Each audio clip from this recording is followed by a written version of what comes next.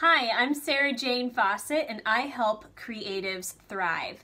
And in this video, I'm going to share with you just some ways that I get out of my left brain, stuck feeling, too much analytical going on, into the more creative and right brain flow. This just helps me also de-stress, feel like I can create or solve a problem better. So first thing I do that I really love and that has helped me so much in just my health too is just connecting with the outdoors. So that can be walking, in the parking lot of my apartment complex, going on a jog on a trail, checking out some more parks, even opening a window and just letting that fresh air in. I also love to just, if it's sitting outside, and eating a meal, that is really great too. I really find that I connect with that. But number one, don't turn on your cell phone. Don't be checking it all the time. And also don't even maybe sometimes you don't need to bring a friend or have someone to talk to or have the TV on or something. Just take in your surroundings, listen to the birds, notice the birds. Notice the trees and the shape of the trees. Notice the branches, notice the leaves, notice the wind on your skin.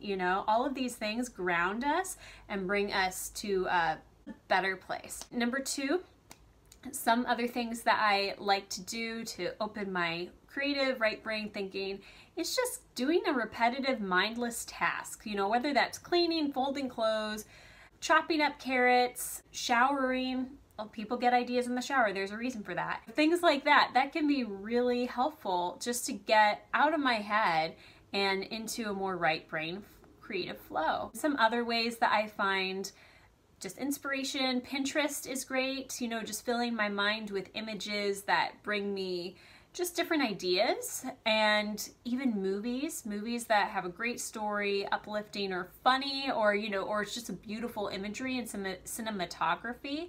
Love that. Checking out new music that just gives me, something new to listen to, getting my brain just thinking more in the present time as I am discovering something new. Going on a drive on an unfamiliar road just brings you in the present. So I really have been enjoying that. And oh, can't forget this. I'm a food girl, love my food. So if I can try some new food, try a new recipe, that's why I love Pinterest, my friends, because there's so many good recipes on there.